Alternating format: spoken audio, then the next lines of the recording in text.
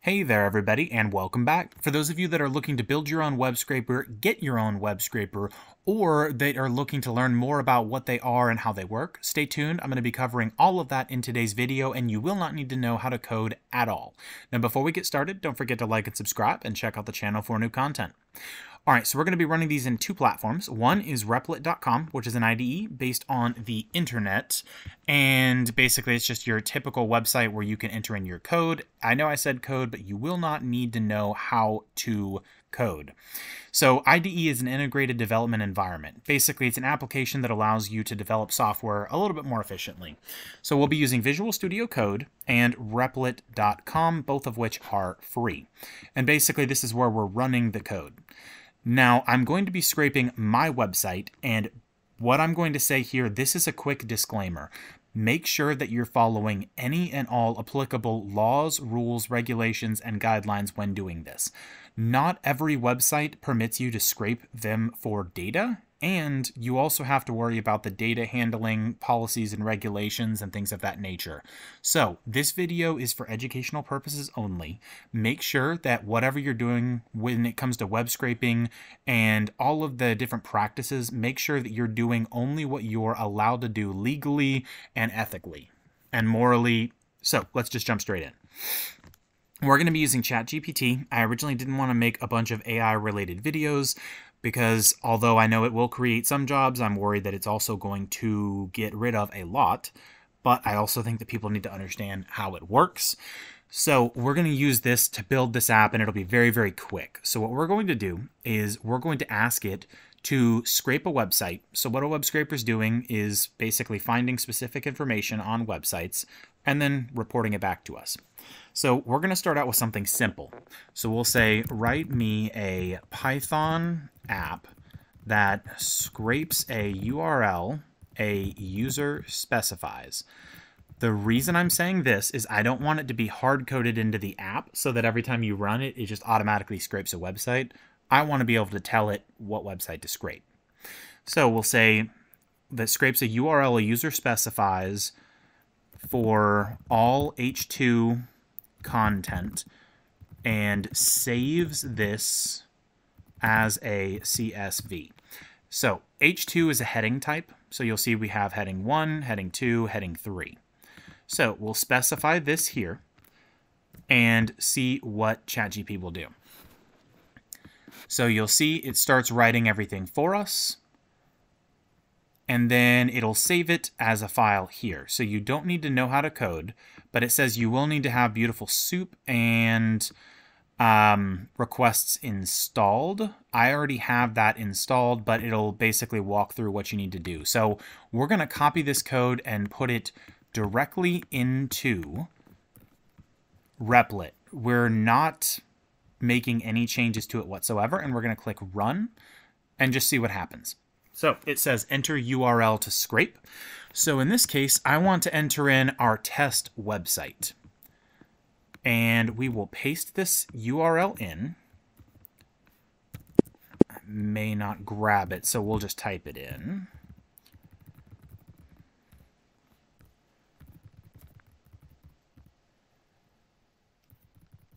And then we'll hit enter. You'll see it says it's been scraped and saved. So at this point, you're going to need to find that file. So in Replit, you have a couple of options. So you have a variety of different resources. So you have your account and a couple of other options, but you should see the files content over here. So there's this little sidebar. And if we click right here, you'll see we have H2 content heading 2. It's pretty simple. That was the only H2 content. So what we'll do is, if you want to try to digest this a little bit more, you can find, you can change H2 to H3, but there's quite a few different areas to do this. So instead, since we already have this running and we know that it works, we're going to test it in Visual Studio Code as well. So we have a blank Python file or app. So what we'll do here is we will copy the code over So we're going to click copy code and we'll paste it in, and then we'll click run. And then it'll say enter URL to scrape. So we will type in the same exact thing.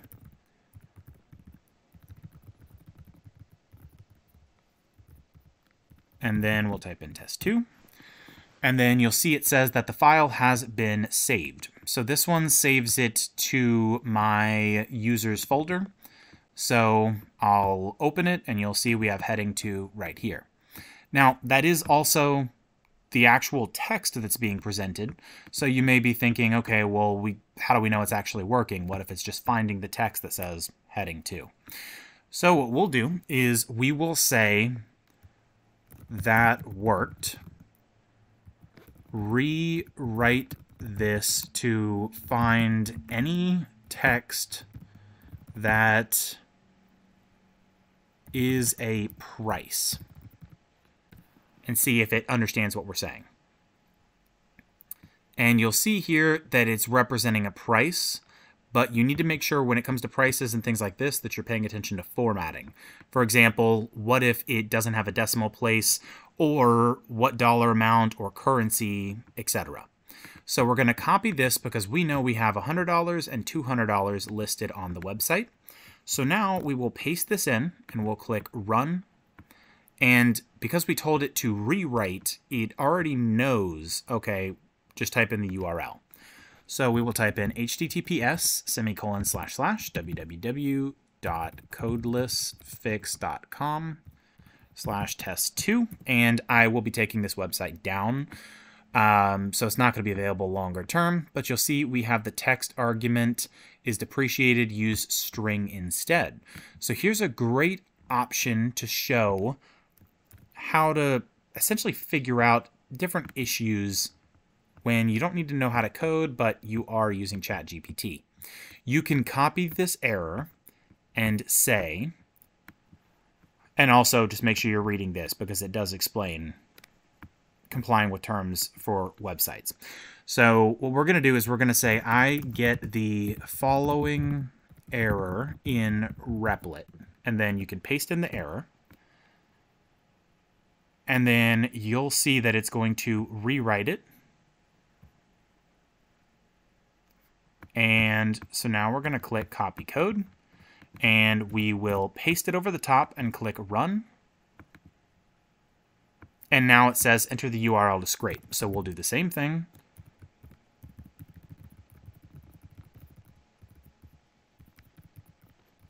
And hit enter. And you'll see it says prices have been extracted. And now we have this prices file that wasn't there previously, and it shows 100 and 200. So now we're going to test this exact same code over here in Visual Studio. So we'll paste it in and click run, and you'll see that it's been saved, and it actually shows you this is the location for the Python file. So usually the default location will be in the users directory. So when you're scrolling through, you should be able to basically just search for the actual file itself. So what we're going to do is we're going to type in the URL.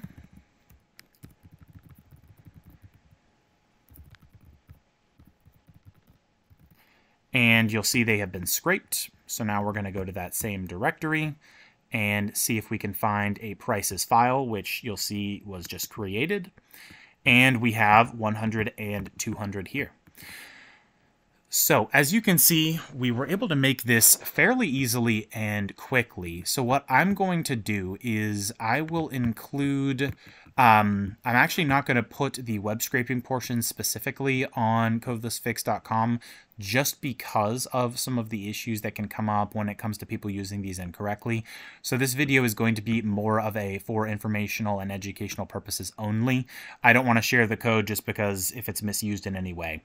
But those are two use cases. So the idea here is if there's specific content on a page, for example, if you want to find out what the content is, you can right click and click inspect. And you can click on the different items and look over here and you'll find out, okay, this is the content, like this is the text. You can find the style classes. So you'll see we have H1 right here.